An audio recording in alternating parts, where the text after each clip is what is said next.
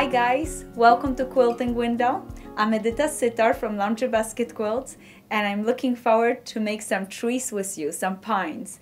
This is super fun block, I really like it. It's simple to do it and you can use this block in a table runner or you can use it in a quilt, just like the quilt behind me, between houses. It's fun and I look forward to make it with you. So let's look at what's in our quilting basket today. We have fun fabrics and I have prepared a kit for a whole table runner. Sometimes making a table runner will allow you to learn a new technique and do a fun project and just learn how to do it and don't take on too much. So I love making table runners. Many times I release patterns called Trio. Trio have 3 projects, small projects in it, and the pattern that we're gonna work on it today is from the Sleigh Bell Trio, and it's one of the table runners, the pine. I also want to show you something I have in my quilting basket to make our life easier. I selected some snowflakes and those are laser cut snowflakes. The fusible webbing is already on it. I absolutely love them and my kids love them. Sometimes they peel the paper away and stick them directly onto the windows. I myself peel the paper away and secure it in place on my table runners or other project and use it as my applique piece.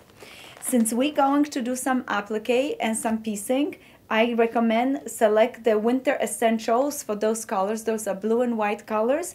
And I have a fun blue that we can use it over the snowflakes. And then we have other colors that we can use for piecing as well as quilting. So this is going to give you everything that you need. Don't forget our Macrotex needle. It's going to work for this project. All right, let's get going. So in our kit, in our fabrics, what I have, I want to just go over. You're going to find a binding. You're going to find a little small border. You're also going to find a background piece. And you're going to find a nice stash of fabrics. I'm going to save one of the fabrics. I have a fat quarter of this. The other fabrics are just fat 8. And I'm going to save my fat quarter for some fun trees. I can't wait to show you those. These 5 fat 8s I'm going to use to cut our tree. All right, let's put the fabrics to the side. And from the fat 8s, I cut rectangles. 1, 2, 3, 4, and 5. And many times I lay the fabrics out in front of me because I'm gonna be sewing them together, and from this fabric I'm gonna cut a tree. So I looked at the color to see how it's floating. I like to mix batiks and prints, so in my project I have 3 printed fabrics and 2 batiks. I like some spacing right here, and I would love to throw a darker color in between, keep the light right here, and maybe have another one right here. Then I want to move things around and I play like this, and once I select how I want my fabrics, I can move on and start sewing them together. How I'm gonna sew them together, I'm gonna take 2 pieces, place them right sides together, match it up beautifully and sew it. I'm gonna use a 1/4 inch seam allowance. Make sure that your 1/4 inch seam allowance is indeed a 1/4 of an inch, so that way you're not absorbing too much fabric, and then later on, after you finish sewing all of the pieces, I have done that for us right here. Notice they're all sewn together. I push my seam allowance in one direction, pressed it beautifully. I have our scrappy panel ready, set, go. So now I'm just gonna have my template. I'm gonna place it right in the middle of my scrappy panel, and look at this, I can match one of the edges, like the bottom edge right here.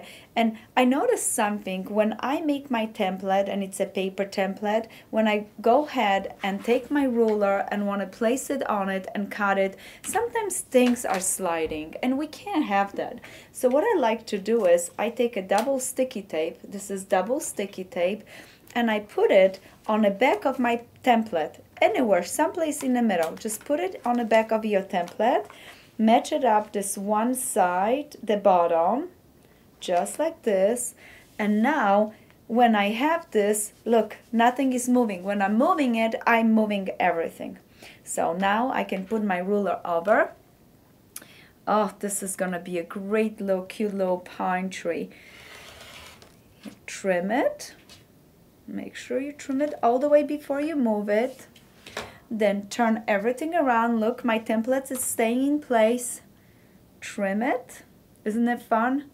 Oh, guys, this is the easiest way to have your template just stay where you want it. And I'm gonna trim just the tip.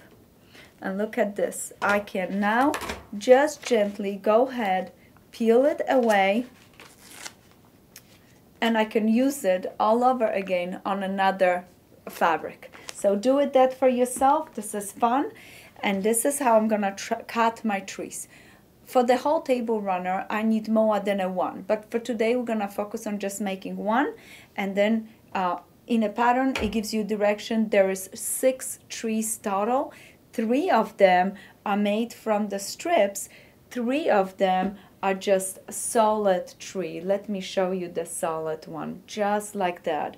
Remember when I told you out of the fabric, I selected one, the big print one. That's what I saved this fabric for my solid trees that are not strip piece. I want to take advantage of this beautiful print from Blueburn collection that I designed that I think you would enjoy it. So that's what you're going to cut for some of the trees. But this is just the part of the tree. We also need, for one block, we need the bottom right here, 2 rectangles on each side, and then we're gonna need our background pieces. And notice it, I have 2 background pieces, left and a right. So let me take you through how I cut the left and a right image of my tree. All right, let's put this away for a second. I take a piece of fabric, a strip, I fold it in half, right sides together or wrong sides together, it does not matter, just so it's opposite sides, just fold it together, and I put wrong sides together. I love the nice color on the outside. Then I'm gonna take a template, and this template again comes in a pattern, and I'm gonna cut it out of the pattern. It's a paper template.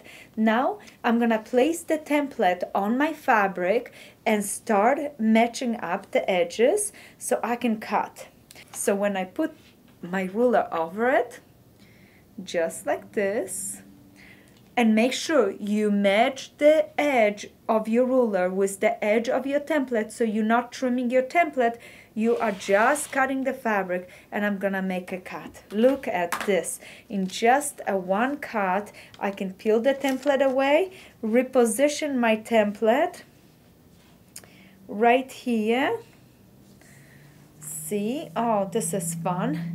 Again, place my ruler over. The template is not moving anywhere because I have that little double sticky tape, and I can make another cut. In the one cut, you make a left and a right image of your background. Isn't that great? So you need to repeat this 6 times because we have 6 trees in our table runner. I have some already pre-cut for you, so I'm gonna put this to the side. Let's start piecing things together. So now, for a start, I'm gonna sew left and a right rectangle to the square, and that's gonna be my tree trunk. So that's my tree trunk. The seam allowances are gonna go towards the dark, towards my tree trunk. That's the bottom. Now the top is a little bit trickier, but nothing that you cannot do it. I'm believing in you. So grab your scissors, grab your rotary, start cutting fabrics and start making things, and don't worry about anything. So what I like to do is I take one of the sides, I place it right over, and this is important how you match things up. All right, so place it right over, right here, and on the templates also, it gives you a line. See this point right here? You can mark this on this if you want to, and then you on this template right here, notice it, this point you can mark it. So later on when you start sewing, you could put a pin through this and to this right here and sew it. I just eyeball it. So what I do is I match it up here, match it up here, and a little bit is gonna stick it out, and I'm gonna sew straight down, flip it open, press the seam allowance towards the tree because the tree is dark, so we want the seam allowances going towards it. Then I'm gonna place the next one just like that. Notice it, little bit is gonna stick out, little bunny ear right here. Start sewing from the top straight down, flip it open, and you have both sides sewn. Now let me show you the one that I have prepared for you. It's right here. Notice it, seam allowances are pushed towards. Do you see how I sew this right here?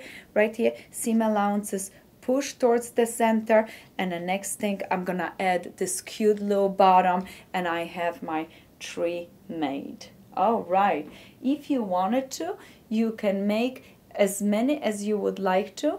I like to play around and try all different trees, and this is the solid one. Remember we talked about it. Again, I have my sides, I have my bottom tree trunk right here. Look it all up. So left, right, push to the center, left, right, push to the center. And when you sew the bottom to the top, you push it towards the tree. So that way, later on, when you have to quilt, you will quilt in a ditch around it, and your tree will pop even more to the front, and you're gonna have a beautiful little tree. So now, we just finished our pine trees. Let's see what's happened next. Once we have 2 trees, let's move some of those templates. 2 trees, we're gonna match them up just like that, and we're gonna place it right sides together right here, and we're gonna sew it down right here. Make sure you match this seam right here and then sew those together. I have a little bar that I'm gonna add it to the top when the tree are sewn, and 2 of the trees make 1 block. The alternating block in our project, I have a little surprise for you, is our snowflake. So what I like to do is I cut my background, and this background is perfect to take our little snowflakes out of the package. Laser cut pieces are made, cut with a laser, and the edges on the laser cut pieces are really nice. They're not going to fray unless you wash it more than 5 times. Then they're gonna start fraying. So you can leave them raw, and I love to open a fresh package, and in the package you have 6 snowflakes. 3 small, 3 big, and you can use whichever ones you wanna. And oh, just guys, look at the colors on the snowflake. Isn't it beautiful? And can you imagine have to cut this by hand? I am so thankful for the laser cut pieces. And all that I'm gonna do is gently crease it. Did you see how I crease one of the arms of my snowflake? And I'm gonna peel the paper away. Watch this, peel the paper away. It has a little bit of a sticky on it. It has a steamer seam too on, and now I can place it anywhere on my background, anyhow I want it. Make sure you stay 1/4 inch away from the edges because you're gonna need those for our seams. And look at, I just placed them right here, just like this. I'm gonna grab my iron, press it in place very gently. Less is better. You just securing your pieces in place so you can applicate. And for this snowflake, I like to take the dark blue thread from Aurifil and just stitch through the middles of all of the appliques right here.